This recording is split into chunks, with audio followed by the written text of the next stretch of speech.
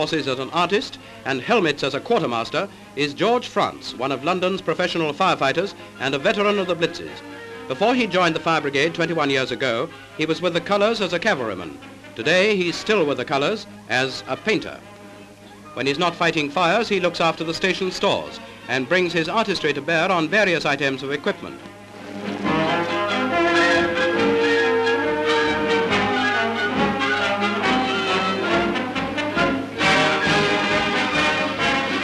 Gosh, that's something like a chest, and this season they're being worn double-breasted with brass buttons.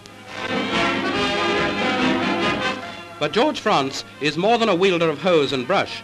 His particular hobby is sculpture, a gift he has developed since the days when at 35 and with an ordinary penknife, he carved a portrait in wood of a fireman friend.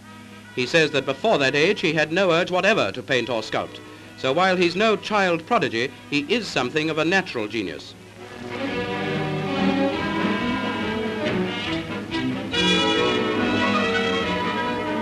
George models in most media, from plasticine to ivory, and he does his own casting.